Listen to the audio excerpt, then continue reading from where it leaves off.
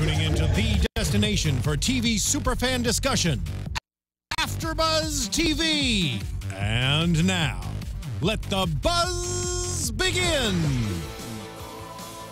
Oh, I'm sorry. Did somebody give me an excuse to play a Bon Jovi song from 1986? Well, I guess I have to. Welcome to Marvel TV Weekly. I'm Christian Bladt at Christian DMZ. And as always, joined by those watching on YouTube. To my left, you were right. Kari Lane, where can people find you? Yes, hey, how's it going? You can find me online at, wait, what? Yeah, Kari D. Lane, K-A-R-I-D-L-A-N-E. Are you okay? Yeah, no, I was just thinking, I was thinking of his username, almost and carried and I was like, wait, nope. You're not There's the no the. Kari D. No, I just... the Michael Shirley is next to her, and where can people find But you? I'm not the Michael Shirley. But you are I'm only one. Yeah. I'm Michael X Shirley. There And if you I go. was the only one, I would just be Michael Shirley. Oh, but you wouldn't there be is Michael another X Michael Shirley. Shirley. He's See, that lives makes in sense. Chicago, and he's like an art director, and he's like really talented. So I can't like hate. There was another Kari Lane, so that's why I had to put my middle initial in there. So. Well, since we're having this conversation, there was a Danish boxer named Christian Bladt. He was undefeated through his first 20 fights. Then he got knocked out, and I think he stopped fighting. But that's my name claim to fame. But we're joined in studio by special guest Ryan Sands, who is at the Ryan Sands, which led to all the confusion. And Ryan plays Alex Wilder's dad, Jeffrey Wilder, on Runaways, which we're 4 episodes in. The 5th episode, just a few hours after tonight's show. People will be able to watch it on Hulu. So, Ryan, thank you for joining us here on Marvel TV Weekly. Thanks for having me. I guess the first thing before we dive into Runaways is just sort of, your bio says that you grew up a fan of Marvel Comics. So who were some of your favorite characters? And if you had to isolate one, who do you think has had the best representation on either TV or movies, translated from the comics? Well, my favorite character has always been Spider-Man. As a kid, it was just like Spider-Man and His Amazing Friends on Saturday mornings. It was not a great show, but I watched it every week. It is. I could like play that today, and just the sound effects, the voice actors, the music cues. It's just like an instant time machine. Yeah, Kari's a big I'm a Spider-Man fan, huge, so I was like, that's giant good choice. Spider-Man. Yeah, no, he was definitely my gateway drug. It was that show. It was Spider-Man and His Amazing Friends. And I know exactly what you're talking about, the sound effects. It was like when Iceman would turn into a block of ice. It was like a very specific sound. Where have you heard that sound other than that? Right? Only on Spider-Man. Yes, yes. And that show was so popular that Firestar was actually not a real Marvel Universe character. Oh my God! Here's the theme song. Thank you, Anthony. This is what the whole show is going to be. Yeah. They actually introduced Firestar in Uncanny X-Men number 193. Numbers stick in my head. I like to show out. The 90s one was a really good. Did you like that The 90s Spider-Man? Oh, version? yeah. That one was really good. No, that was actually a good show with good stories. But this was I like fun like when you this were better a kid. than the 90s one. I have Really? a couple of them on VHS. Nice. You know how I am with the VHS. I do know how you are with the VHS. I used to wonder, like, what was all of that equipment I for? know. Yeah, and then Aunt May comes in with the vacuum, and it's like, whoops. Right. Yeah. So. I really liked how his room did that, like, headquarters flip thing. Yeah. Oh, man. No, Crazy. exactly. So we should do a whole episode of Spider-Man and Amazing Friends, but we will not do Just it. not the Swarm There's just- episode. Yeah. There's a great episode of this. If anybody wants to really just watch one Spider-Man and His Amazing Friends, it's called Seven Little Superheroes, because Captain America's in it, Doctor Strange is in it.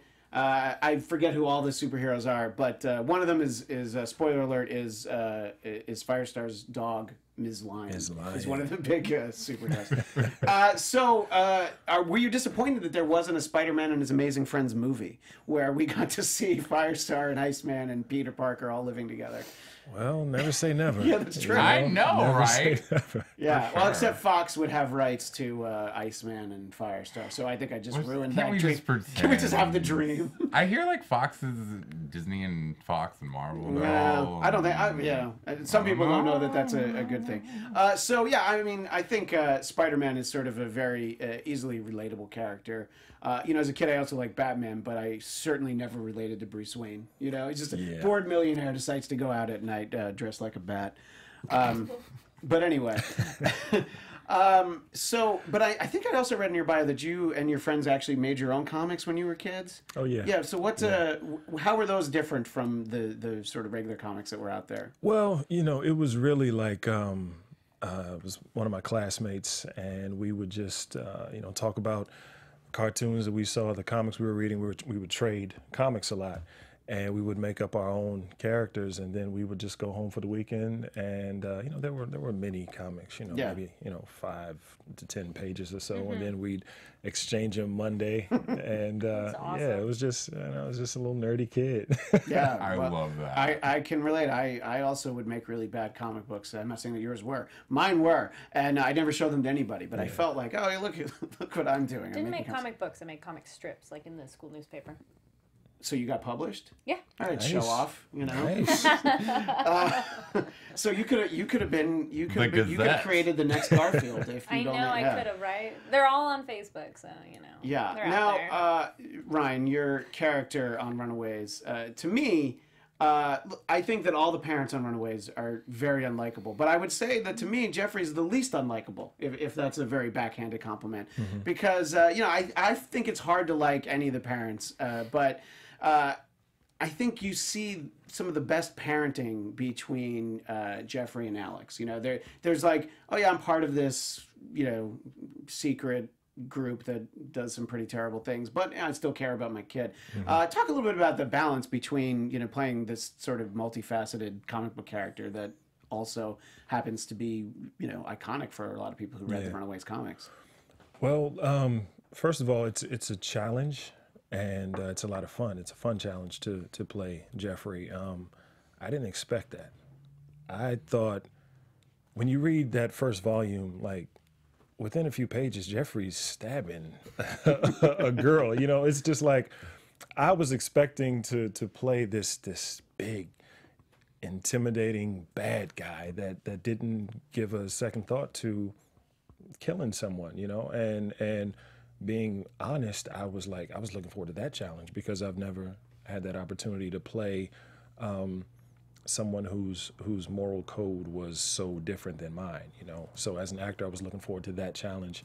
And then to see how our writers have interpreted Jeffrey Wilder for this world, it was like, oh, wow, he's like a regular guy in a lot of respects, where at the forefront of his mind is the well-being of his family and his community, and distancing himself from a very from a rough, turbulent past where he wasn't the best guy.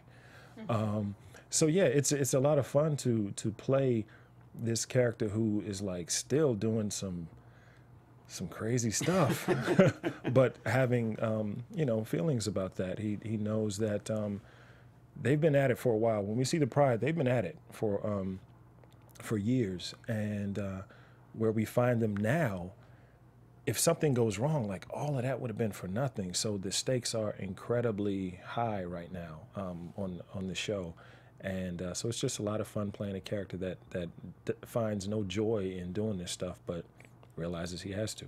Yeah, the interesting thing is, and obviously we're only up to episode 4 of Runaways at this point, but the different members of the Pride seem to have different levels of commitment to it. It's, a number of them are reluctantly still there. Like I would say that's the case for Jeffrey and Dale and his wife. It's like, well, we're trying to get out and get away.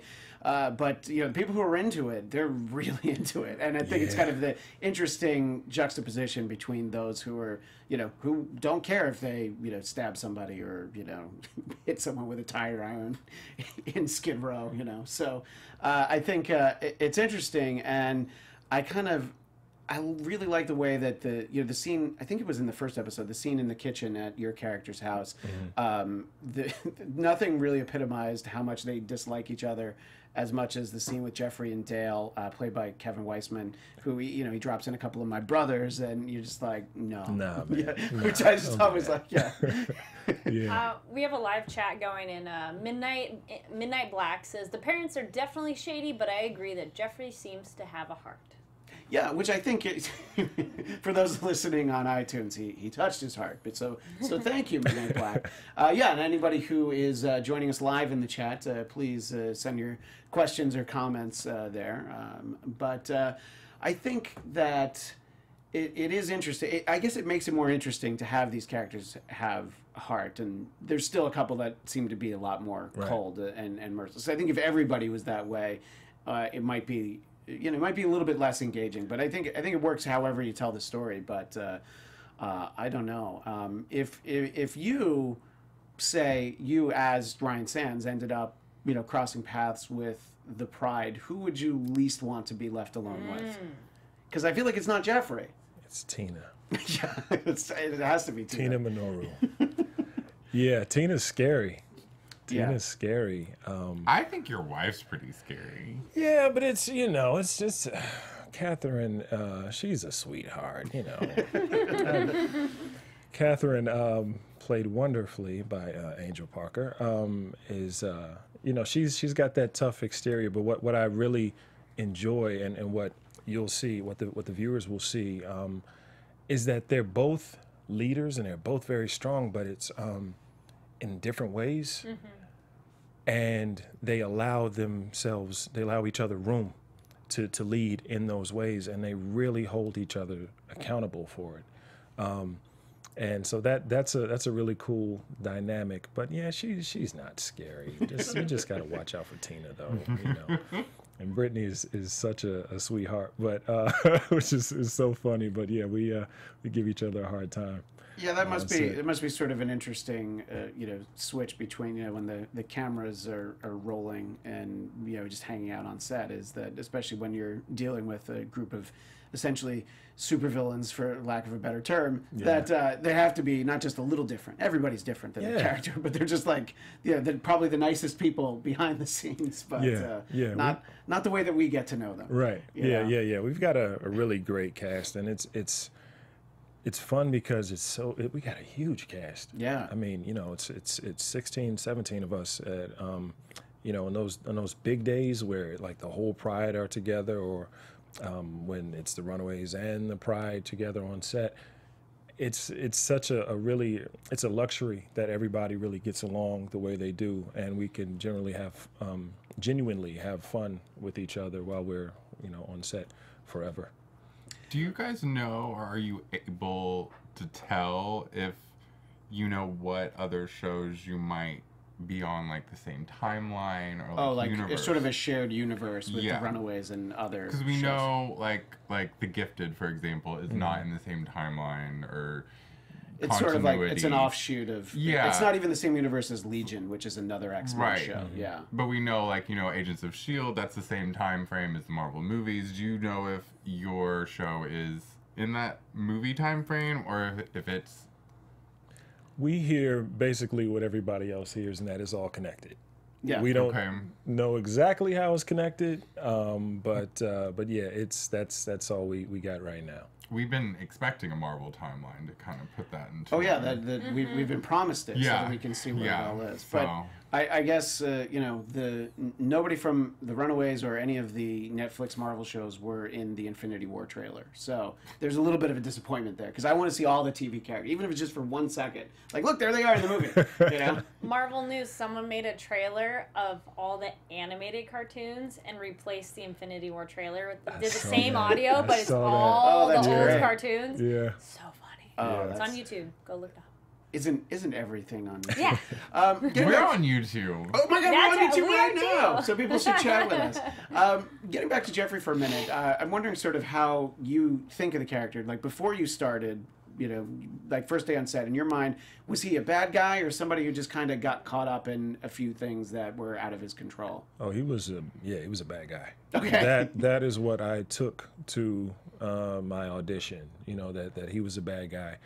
And that's what I probably took to the first day of shooting. But the more I talked to our writers and just, you know, started to ask some very specific questions as to who this guy was, it just became more intriguing. Like, you know,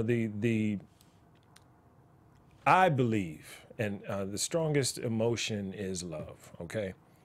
I was given some advice from an acting coach years and years ago to always find the love in the scene. Let love determine where you're going, whether it's your love for the person you're talking to, whether it's your love for the person that this person is threatening. You know, it's always goes back to love. And so that's kind of how I've approached Jeffrey, with his love for his family and especially for his son, as you know, they become estranged, I guess, as that wedge starts to come between them. So that's always at the forefront of Jeffrey's mind. So that's how I approach him. Right, and you can see sort of the closeness between some of the different families, you know, as to which ones are having trouble grasping the concept. You know, Chase has absolutely no problems. Like, oh no, my dad's a terrible person. Absolutely, I have no problem believing it. Yeah. But Alex in particular and Carolina, you know, just like, no, they couldn't possibly be. But so I think it is interesting that not everybody gets along with their parents. Not everybody hates their parents. I kind of like the mix and match. And obviously in sort of the visual sense, it's a great mix too, because it's such, and this was of course going back to the comic books, but such an ethnically diverse cast of characters, which it's crazy to think about it. It's still a fairly newer idea for comic books. You know, my wife's Chinese, and she and her sister loved Jubilee on the X-Men cartoon because she was like the only Asian superhero. Right. I mean, still kind of, you know. So, you know, so you'd like to think that, you know, this generation of sort of younger comic book fans or superpowered fans, you know, maybe they're like, you know, a young Asian kid would be like, oh, I like Nico, and I can identify with that. I can identify with Alex, you know, all that.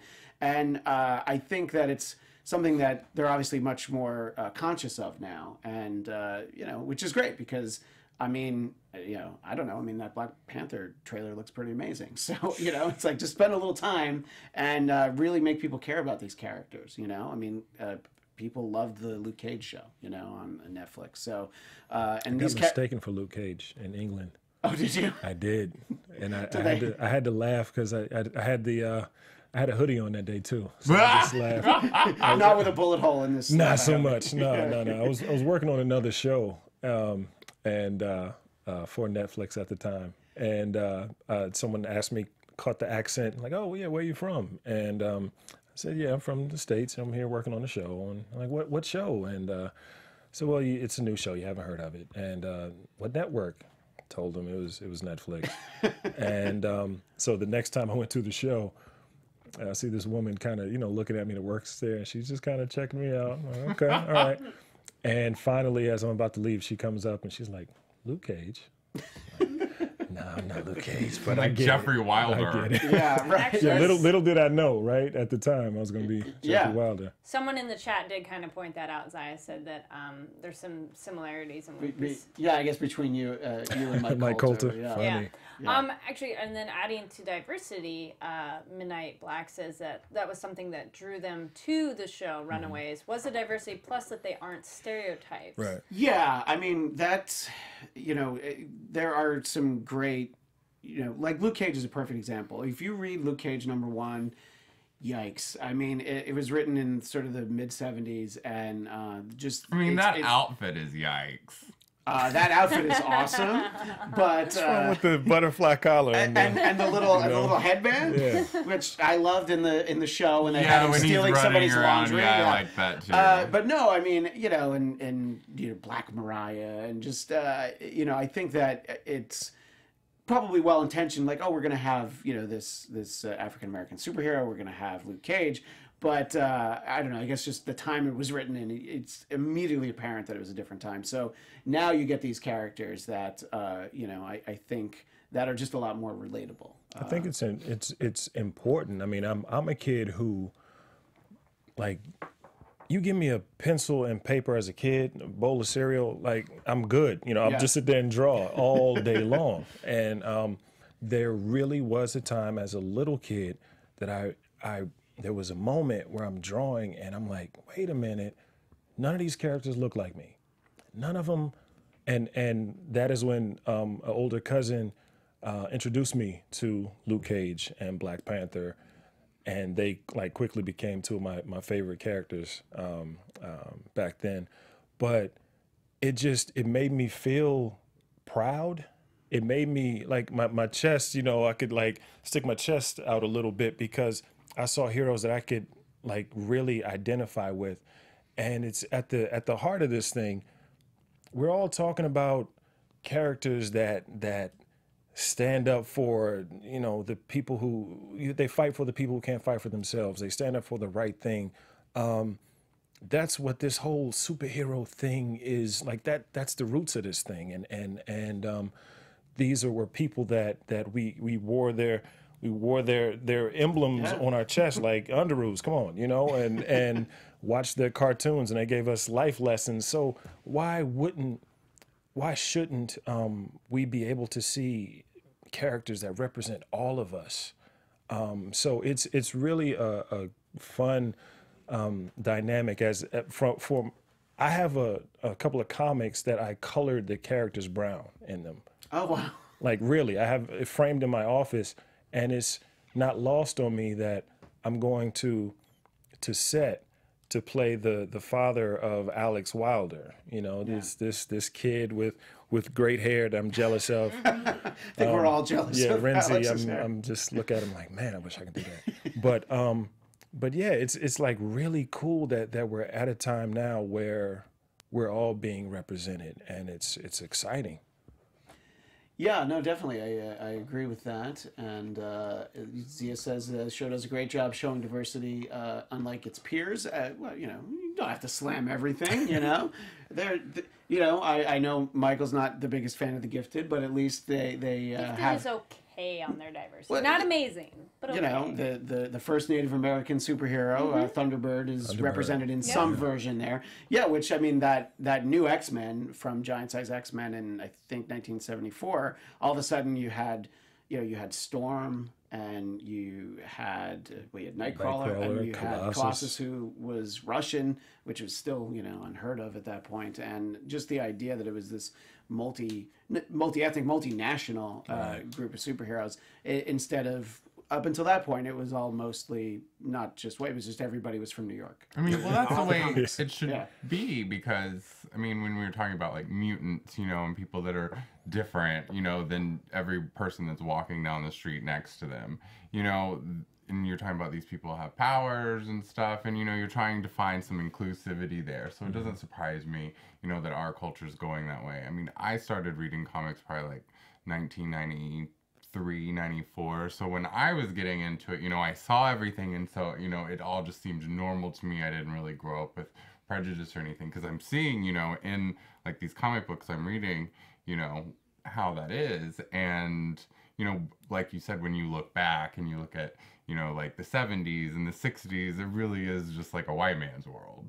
Oh, yeah. No, and I think that, you know, it was just a frame of reference from who the creators were. And I think, obviously, we've seen that change so much. You know, you referenced powers, and it reminded me that one of the things that we've been saying that we like a lot about Runaways is kind of the slow rollout on the kids' powers. You know, there wasn't like... You know, I feel almost like if this were a show for a broadcast network, in the first episode, everybody's powers, probably in the first 20 minutes, you know, because they really, they got to keep people viewed. So being on Hulu, or, you know, any of these streaming services, but this show's on Hulu, I think you're able to kind of take a little bit more deliberate, not disinteresting, but just a deliberate pace. And like, we're going to tell the story the way it needs to be told. Although I will say, and I said this on the show, I was really glad that the first 3 episodes were all at once, because that first episode, I was like, well, I want to watch another one. And I only know because Kari told me, well, there's 3 of them there, so you can watch 2 more. You know, that must, talk a little bit about playing that as an actor. You know, I heard an interview with John Bernthal, who plays the Punisher on Netflix as the Punisher, and he looked at that season 1 as like, well, we did a 13-hour movie. You know, is it a lot different than approaching this if it were for, you know, a broadcast network where it's not only on every week, but sometimes, you know, it goes away for 3 weeks, it comes back, and then it's gone, you know. So to be able to tell it in this fashion, do you feel like the approach was different? I do. And I think that is one of the luxuries of being on Hulu, being able to essentially build our own Hulu vibe there, you know, and take our time with some of the with the storytelling. You know, I could sound biased here, but like really, I enjoy suspenseful stories. You know, I like having to kind of, you know, figure some things out. I don't like just being spoon-fed everything in a show or in a story, in a movie. So I think that that's a cool part about the way that our show is written and the way our show is paced.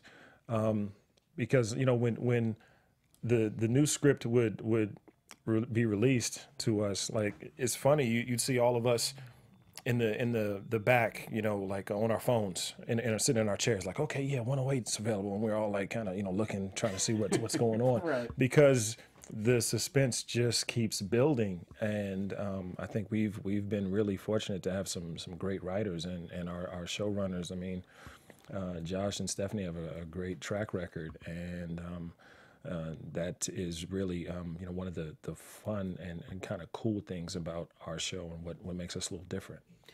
Yeah, I think it is an interesting way that, you know, because of their background with the OC in particular, it's just like, okay, well, we're going to just add, you know, sort of a superpower element into that. Were you going to read Smoking Panda's comment? Yes, go ahead. We got another question from the chat. This is from Smoking Panda. Hey, so it's pretty safe to say that the Runaways is quite a hit, at least for us. I mean, the viewers. But did you have any doubts or any idea as to how successful it would be? You know what? I didn't really think about it. I really didn't. Okay. I mean, I think that's my personality in general. You know, it's like I don't really get too amped up about anything until it like gets there.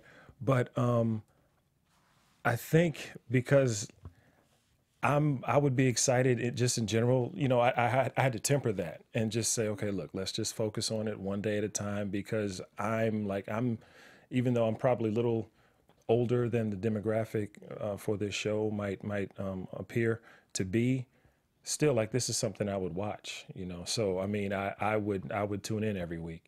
So I just had to kind of just, all right, look, this is work, and we'll see how it goes. I think it's good. I know the comic was a hit. You know, the comic was it's still popular to this day.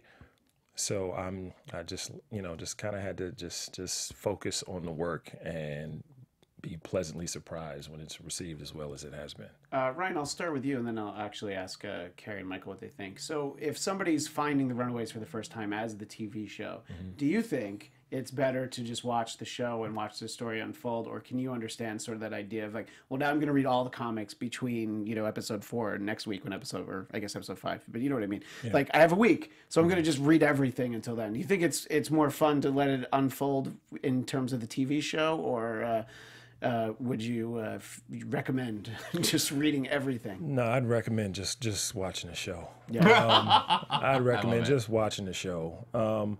The cool thing about this show is that the spirit of those books are there. So even if you did go back and read the books, I don't think it would, like, you wouldn't be spoiled at every turn, which is like just fun for me as a fan, because I don't like something that is like beat for beat the same as what it's adapted from. I mean, there's no room to be surprised.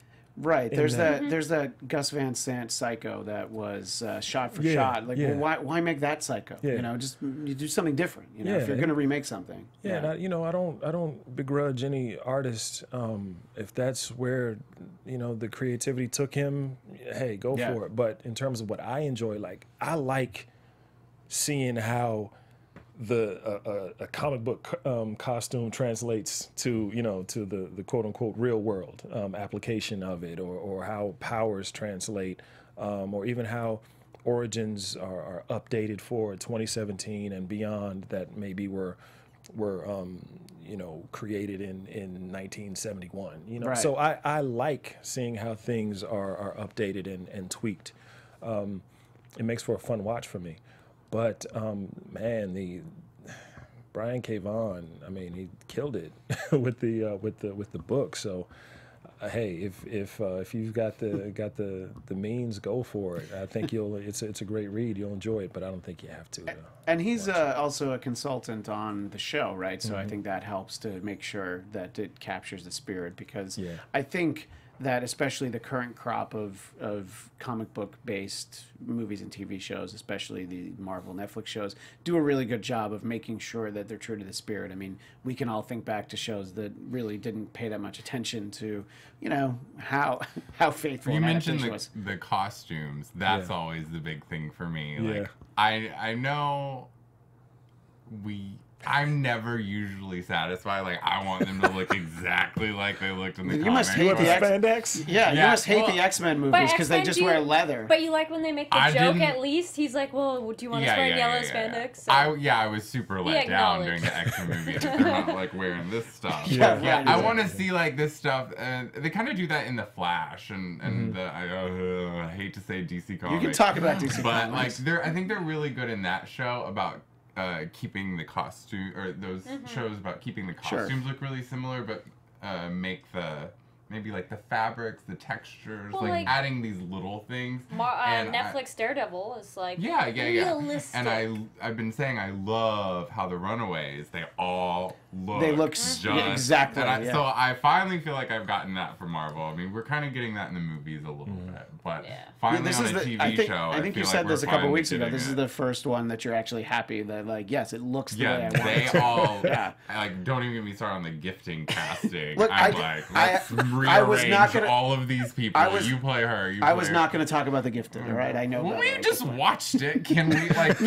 Talk about it for? I mean, I can't believe I'm saying this. Can we talk about this for at least a minute? We have a guest. We don't need to talk about. No, in the final minute we'll talk about something. But I wanted to get your thoughts though about, so if you're watching The Runaways and haven't read the comics first, would you just be like, I just need to read everything. I can't wait another week for another episode. You know me, I need to know it. Yeah, that's kind of why. That's kind of what made me think to ask the question. I like read the Wikipedia page, then I go and then I find all the variant covers and find what's my favorite, and then I buy those, and then I go and find, you know, the ones that I'm just fine with the regular cover and fill in the collection with that. Then I start reading them. No, I have to know everything. I need to know how everything's different. I need to be watching so I can expect like what's gonna happen. No, like I need to know. I already know what's gonna happen to everyone. So you're that person. It's just like, oh, but you should have read the book. I got all kinds of things I want to talk to him about, but I can't because I mean we're here on the because it hasn't happened on the show. Yeah, stuff you guys would be so mad. I'd be like, no, don't tell me yet. Kari, are you enjoying just watching it, or are you keeping pace if I read and watch? Like when Handmaid's Tale came out, I reread it. Okay, and kind it's of our go-to show. Also Hulu. Well, that's another Hulu show, but that was one where it was a book to a show, and it was easy to read. But then there were similarities, so I agree. I do like it when they change it up a little bit. It's kind of best example I like is when they do a cover of a song. Unless it sounds exactly the same, you're like, so it needs to sound different enough. So when a show changes things up enough, you go, hey, new things, but it still has the spirit of it. So for Runaways, I read it quite some time ago. I didn't go back, but maybe later I'll be like, I'll probably finish the show and then read it. That's actually where I am, because I read a little bit, quite some time ago. Don't remember nearly enough, and I'm just like, great, I'm going to leave it that way. I'm going to watch the show. I think after one season, then I'm like, well, let me go read a little bit more. But maybe waiting for the next season. That's what right, I'm like, exactly. Okay, I don't that's what wait. I'm like. Yeah, I don't want to. I've got a question. So I know you know a lot about comic books, and I know you're like partial to the cast. But if it had nothing to do with the cast, who's your favorite runaway, like of the teens? Would you really say Alex? You know, I like the character. Well, yeah, I could answer that because I read like the whole volume when I got the audition notice and when it was the untitled Marvel project, and then I'm like reading the breakdown. Like, wait a minute, that's Runaways. The character that I probably enjoyed the most out of the Runaways was Molly. Okay. Yeah, I thought Molly was fun. She has a different name in the comic book that she has in the show. Do you think Wim Hernandez is like, do you think that's intentional? Because I wouldn't think they would just leave. I don't think things like that happen accidentally. Yeah, I think But, and I think that's the great thing is that the youngest character is the one that has the powers first, and everybody's like, just shut up. Nobody wants to hear you talk about, not realizing like, oh, this could be useful that one of you is super strong, when she gets scared. The youngest, the smallest, and the strongest. Okay, so you did say which one's your favorite, but which one of their powers, because we know some of them and we'll know some later, which powers would you want? Okay, well, I want to talk to a dinosaur. I want to have a telepathic link with a dinosaur. Probably say no. I think Carolina's pretty awesome. Yeah, I think Molly though. Yeah, I think Molly, because you can kind of just do stuff, subtly, just push a car out of space. It's like, I don't know what happened. Yeah. Well, you made me realize, Michael, that for me personally, probably Carolina, because it reminds me of Dazzler, one of my favorite X-Men characters. Right. So, what was I gonna ask? Oh, I got all distracted in my notes. It's him. Okay. So, what I was just sort of wondering, we were talking about some of the other Marvel shows before we started, and that's why I couldn't find it in my notes, because I didn't write it down. So what are some of the other shows that you're at least keeping semi-current with right now? The other Marvel TV shows. Which ones are you enjoying the most, you think? Obviously, Runaways. I'm current with Agents of S.H.I.E.L.D. Just watched the first episode of the new season just today. Punisher. I'm really digging that. I think it's great. It's so different than any of the other ones, and it's the first time. I'm sorry, Michael. It's the first time I feel like that they captured the character well. He loves the movie from 2003, but what's funny about 2004. I'm so sorry. That's embarrassing. When I heard that John Bernthal was cast, like for a split second, like nerd Ryan was like, yeah, but Punisher is like huge, like he's like a tank. But then, like, wait a minute, John Bernthal though, that's Shane. I mean, yeah. and in fact, he's from DC. It's a DC love right there too. But he Washington DC, that is.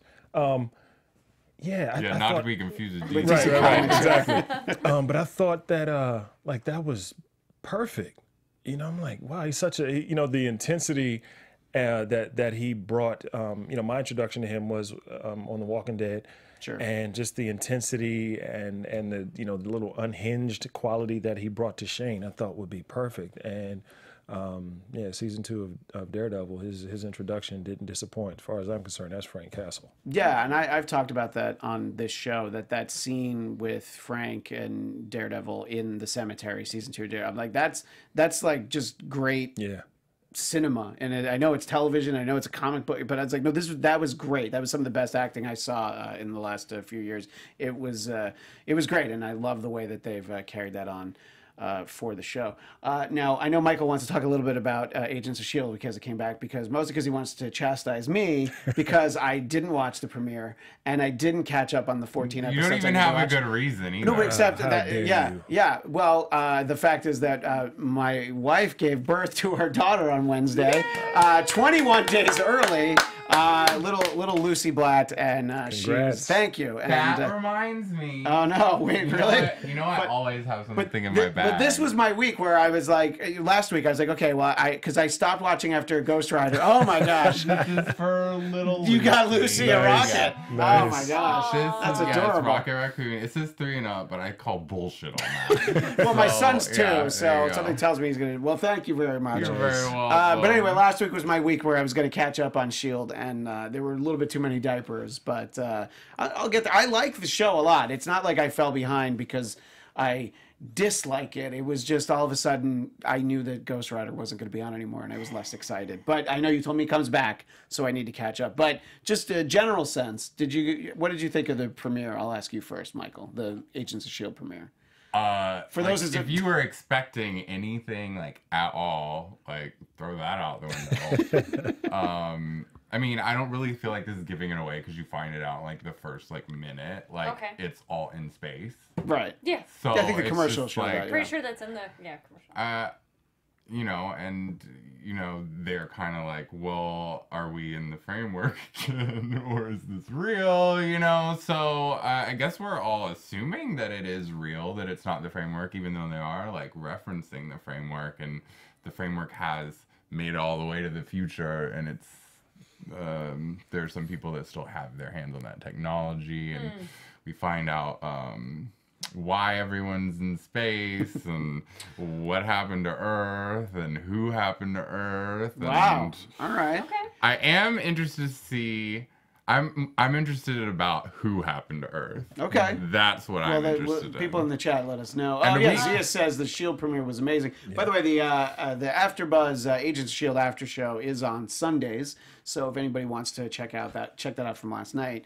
I wanted to ask Ryan, sort of that show, Agents of S.H.I.E.L.D., is really the only network Marvel show that, 22 episodes a year, that sort of old model. How do you think that, I guess it sort of works against it just a little bit. I mean, I do think it's a great show, but they have to kind of churn out so much more than, like Legion was 8 episodes and the Netflix shows are 13. You can really just, and I believe Runaways is 10 episodes, right? So yeah, you're able to tell a very specific story and you don't have to really spin your wheels for maybe episodes 14 through 17, Michael's making a face because him. I know the problem you have with it, even if you don't know what that problem is. Well, I asked Ryan a question, so you can tell me what my problem is.